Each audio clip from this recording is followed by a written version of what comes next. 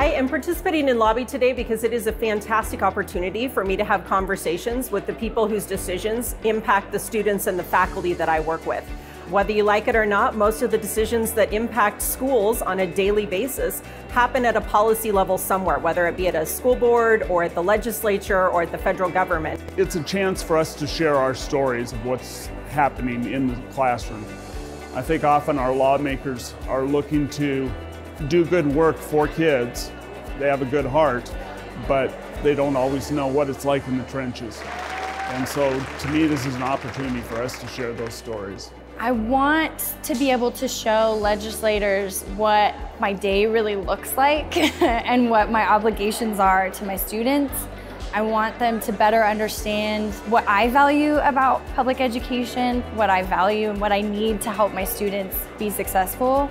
So it becomes really important for teachers like me who spend our time in the trenches with the students and living the decisions that get made by these people, for them to hear our voices, for them to allow us to put stories to the decisions that they're making. Gotta get Natalie in there. Ready? 1, 2, 3, cheese. So I'm participating in Lobby Day because I'm really passionate about the students that I work with and their mental health. I'm really interested in making sure that our schools have adequate funding to provide all of the supports that we offer to our students. Probably foremost that's on my radar is the shortage of paraprofessionals. I'm most excited to talk to lawmakers about basic respect and fair pay. As a young teacher, I'm a science teacher, and it's really important that my students have access to the types of lab equipment and the types of experiences that are going to prepare them to work in today's job market. Too many years of not passing bonds or passing bare bones bonds to build facilities and not keeping up with growth has left us with far inadequate facilities.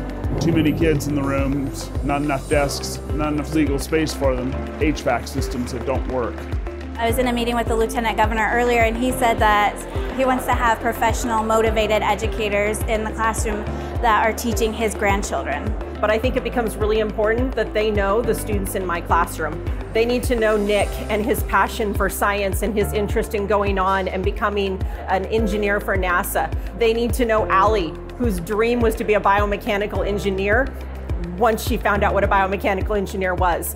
They need to know my students who come from backgrounds that bring lots of obstacles into their life that we can overcome through education.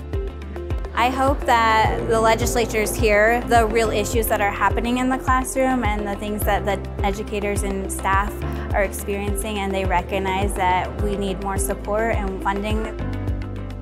I know that we're not always going to see eye to eye. I know that there are other issues that maybe stand in the way of us being in full agreement, but being able to empathize with each other and make even a simple connection over location or other people that we know, mutual connections, those can be like valuable relationships. I would love to see this double next year with that many more teachers. I think every teacher should come down here and see what goes on.